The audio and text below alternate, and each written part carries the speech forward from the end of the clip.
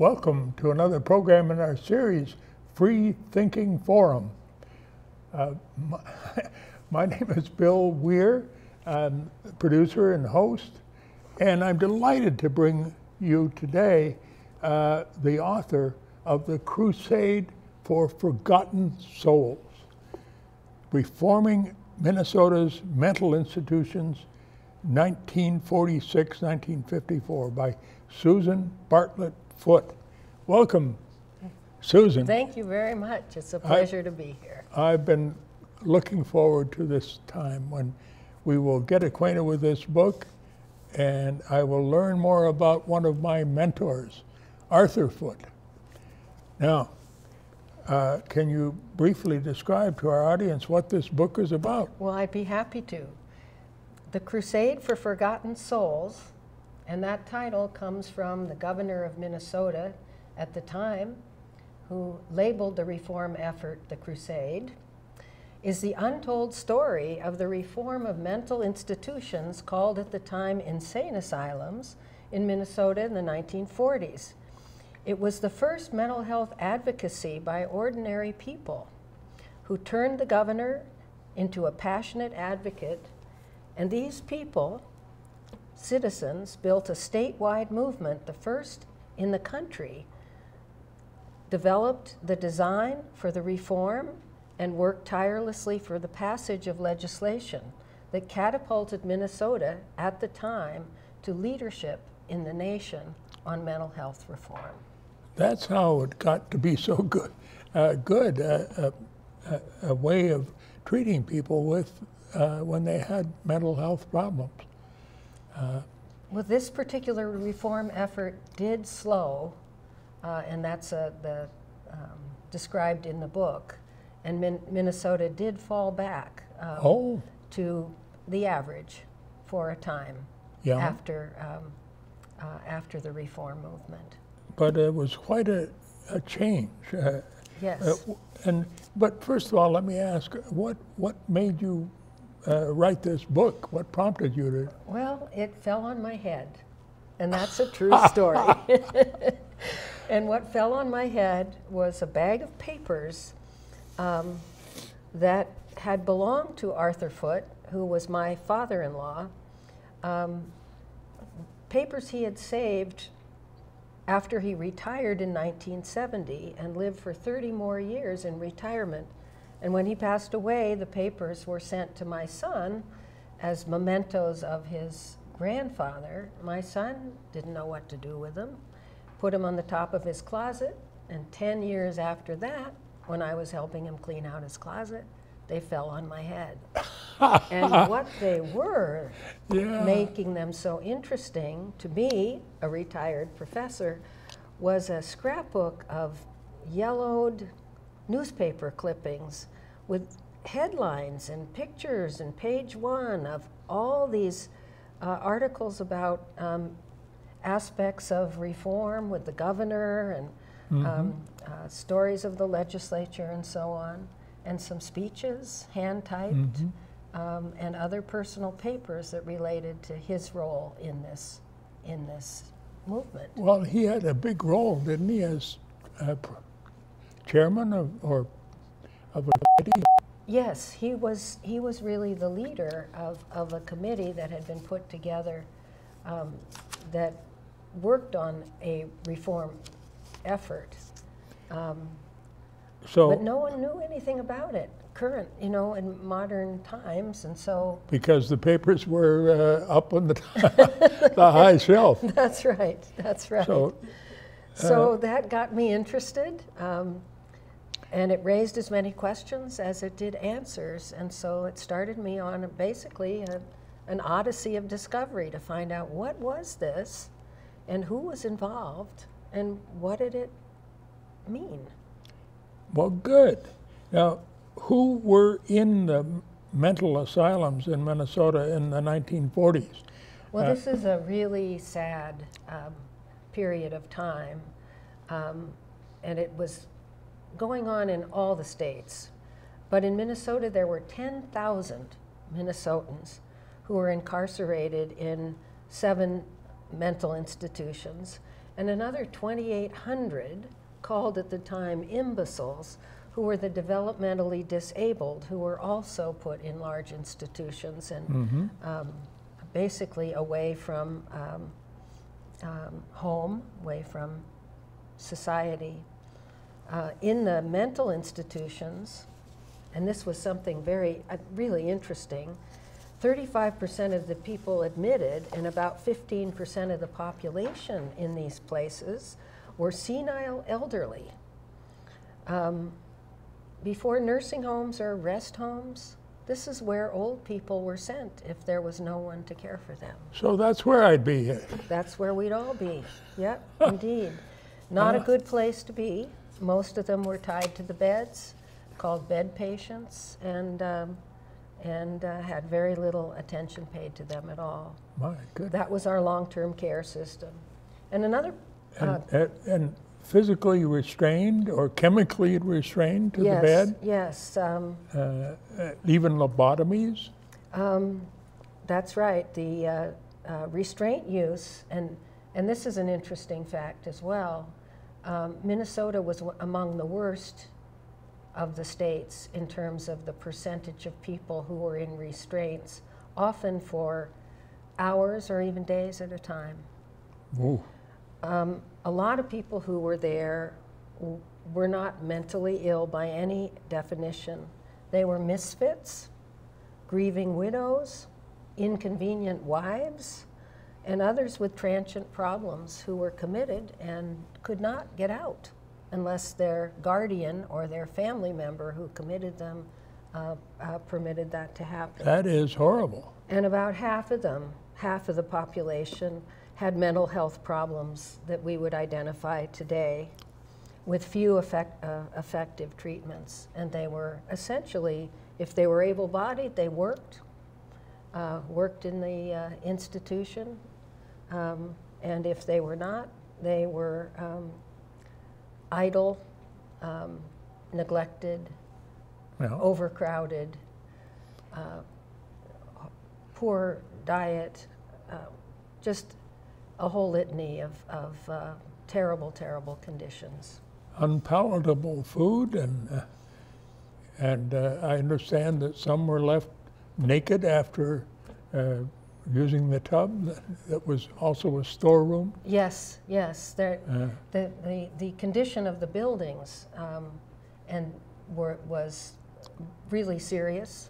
Now, these were state institutions, and the state was responsible for the funding of them. And at the period of time of this story, which is in the Depression and slightly after, the conditions had deteriorated significantly due to the economic. So why didn't the public do something? Well, that's interesting too. The stigma, and this is really important for people to understand. The stigma was extreme. People who had family members in the institutions were so ashamed, and they didn't talk about it. And the institutions were situated outside of big urban areas, isolated, easy to be out of sight, out of mind. And the cynical sort of state bureaucracy really encouraged isolation, discouraged visiting, and for all intents and purposes, these were, as the title indicates, forgotten souls. Terrible. A real conspiracy of silence from the state bureaucracy. That's right. And you know, the press, too, really wrote about only what the state wanted them to say. And so the articles were all about if there was anything at all.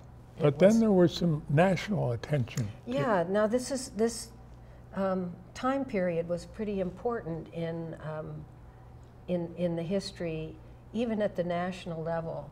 And this is interesting too.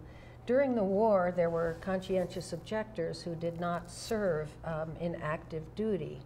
And many of them were assigned to work in the mental institutions across the country because some of the men who had been attendants and others working in the institutions were drafted. But these young men who came from humanitarian backgrounds were horrified at what they saw. And they organized, even while the war was still on, they organized to try to communicate what the problems were. And there was a Life magazine article in early 1946 when the war was over. And for your listeners who aren't as old as we are, Life magazine was really the only source of photography and other information for people to find out about it. And those photographs had quite an impact. They had an impact. However, in Minnesota, the newspapers contemporaneous to this Life magazine article said, no snake pits in Minnesota. And the article said, this was the Pioneer Press in October of 1946, all is well in Minnesota. The institutions are clean and they're well staffed and they could use more money, but everything is going fine. And that doesn't sound like thorough investigative reporting. No, that was not investigative reporting. And so just the public was mouthing really what the public officials told them. what the public officials and the superintendents told them. So, yes. There were things that surprised you in this research. Yeah. Well, you know, it was a question for me is how did it get started in Minnesota? And I was intrigued as I was starting to do my research, reading Governor Luther Youngdahl's biography. Mm-hmm. There was a line in it that said, it all started with Angela Shea, an attendant in the mental hospitals. And I was intrigued by that. I've never heard of her. Never heard of her. She was not mentioned in any of the newspaper articles. She was not mentioned in any of the materials that I could find.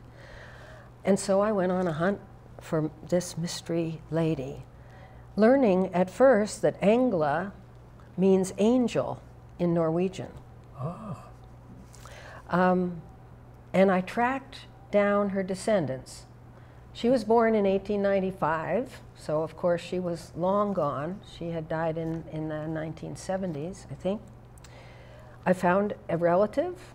I wrote to them and discovered that they had boxes of materials, her diaries, contemporaneous to this period of time, as well as stories that she had written. What a find. And it was an incredible find. It's a historian's dream, and it opened up not only who she was, but because she worked in the institutions and because she wrote these diaries, she gave voice to these forgotten souls.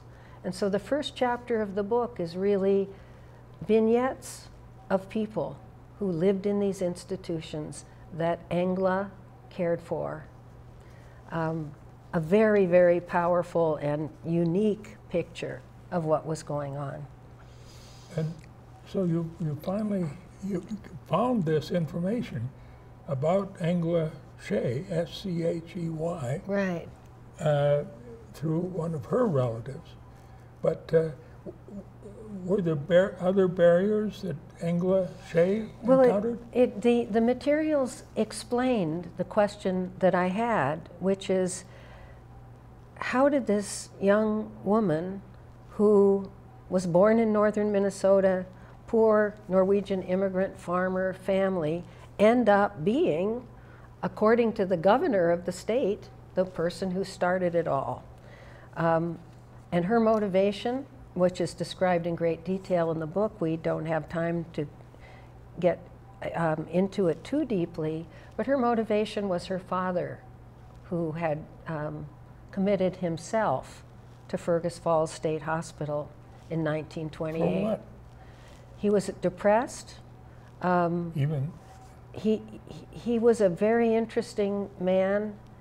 He was a free thinker, which is appropriate to say on this free thinking forum, in northern Minnesota at a time when it was not socially acceptable to not conform to the very pietistic constraints of the Lutheranism in the town. And he he and Engla were devoted to each other, and she suffered a lot because of his suffering. And when he went into the institution, she made a vow that she would work to make things better for others, and that's what she did. But when she got there, she was horrified at what she saw. So she began first to try to make things better just within the little world that she lived in. She was rebuffed by nurses, she was ridiculed, she was considered a troublemaker, she had no opportunity for advancement. And troublemaker because she was trying to help the patient. Yes, yes, because it was a pretty cynical world. There were, I think, many wonderful people who worked in the institutions, but the conditions were so bad, and it was impossible to do much for them. Mm-hmm. Without having the cooperation of the powers that be. Yes. Yeah. So you mentioned Unitarians, and how do they get involved? Well, and that was another question, because once I understood Engla and her commitment to patients. They're sort of free thinkers. Yeah. But then how did she find herself, how did the Unitarians connect with this woman who wanted reform? And what I learned was that she had, independently of her own family, discovered the Unitarians, the humanists, at First Unitarian Society in Minneapolis in the 1930s.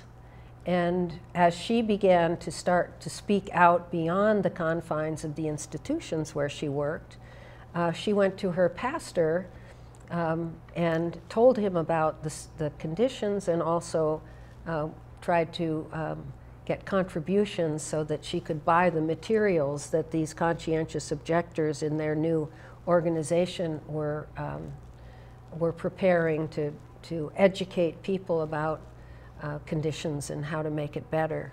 So that would have been John Dietrich, her senior minister. Well, actually, it was his successor. Oh. She was attracted to Unitarianism because of John Dietrich, who was one of the first humanists, putting the values of this world as more important than concern about the next world. Uniting around values instead of doctrine. Exactly, exactly. And his successor was a minister named Raymond Bragg, who happened to be there when Engla was becoming an advocate. And that was her connection. Now, the Unitarians at this point in time, there were about 2,000 in Minnesota. And after the war, there was an effort in the Unitarian Church they called it Unitarian Advance. The world was in such bad shape, and they wanted to get active to make changes to make conditions better for people generally. And each church was encouraged to do so. And so Minnesota had a statewide Unitarian conference every year, and in 1946, the conference considered mental health as an issue to take on as a statewide church. And Engla spoke up at that, didn't Yes, Engla, and it's in her diaries. I was so excited to find that she got time off and left Rochester State Hospital where she worked and came up, hitchhiked up to the cities and came to that conference. And when people in the group said, well, maybe things aren't as bad as you say, Engla stood up, and we have her words, and she told people what things were really like and persuaded this group to take on the issue. And that is why in Luther Youngdahl's biography, he says Engla Shea started it all. She was the catalyst. Good for her. Yes. She's a Minnesota hero, and one of my goals in talking about this book is to make her name known. Yes, and now this was at the Minnesota conference, and Arthur Foote probably would have been there, wouldn't he? Yes, he was not only there, he was selected by the group to lead what they called the mental hospital committee of the Unitarian Conference. And he took that role on. And what is interesting for the readers is the sort of the social action philosophy that he worked very hard to bring the activists within the Unitarian orbit to this approach, which was to reject, or what he called the arduous climb over anger and indignation to cooperative, sympathetic service.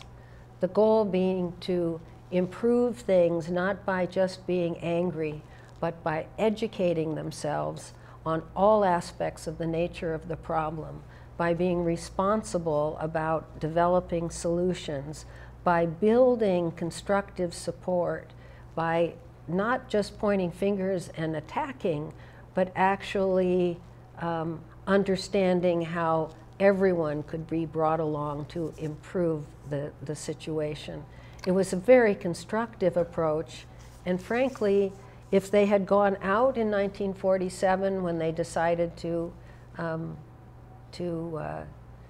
go public, if they had just gone out angry without knowing what was going on and without being willing to work hard to educate others constructively, they would have been easily defeated. Yes.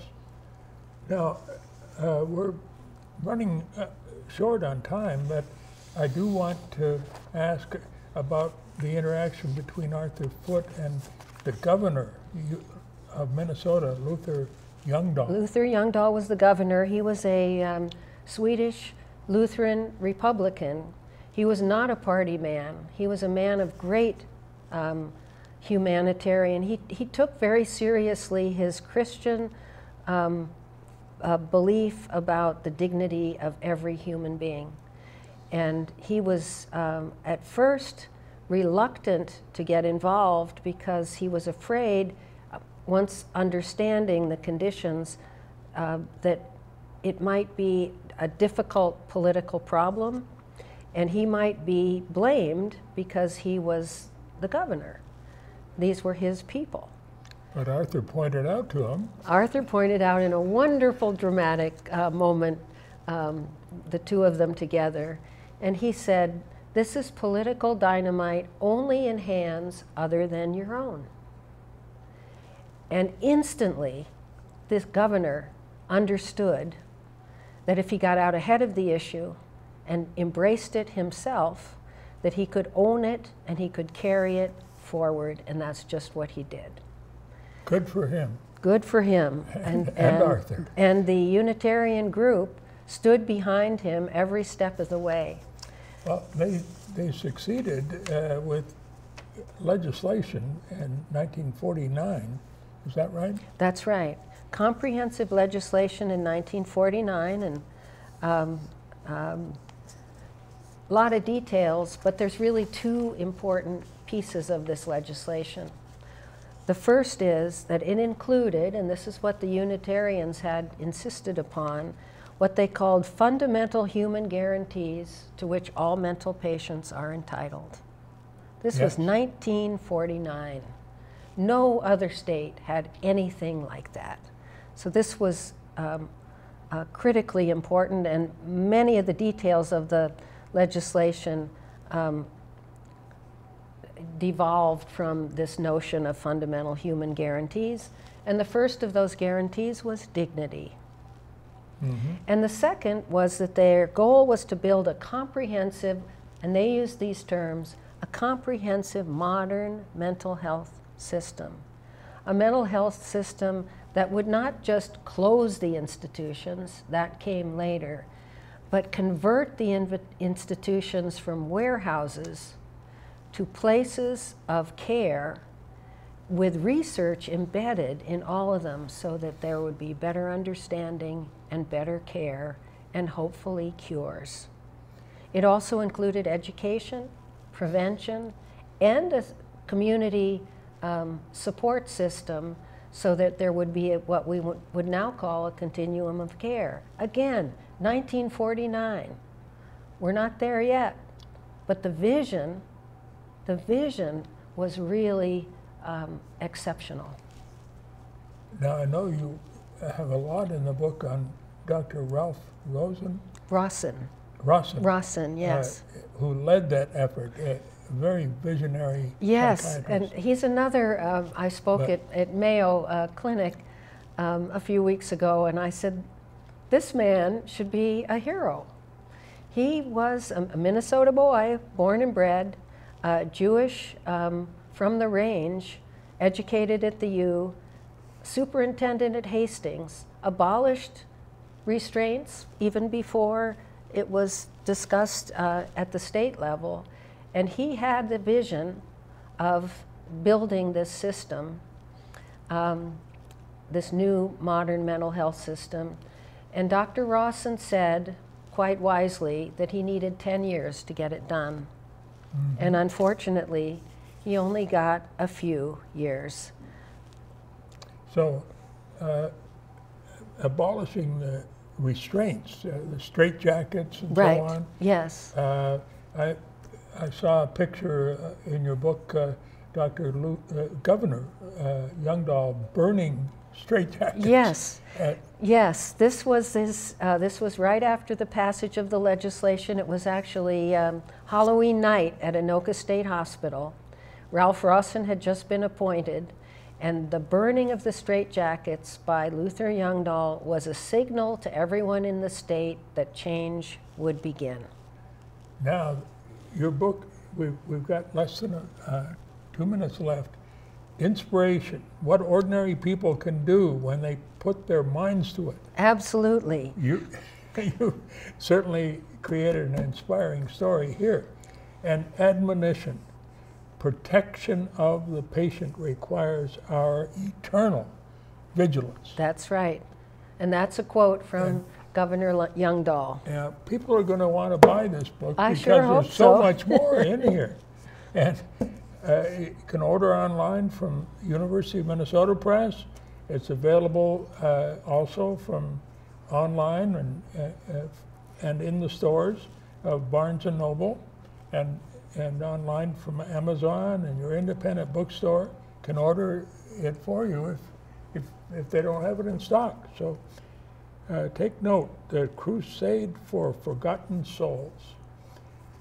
We'll learn a lot about Minnesota and how great some of the people are here and inspiring others.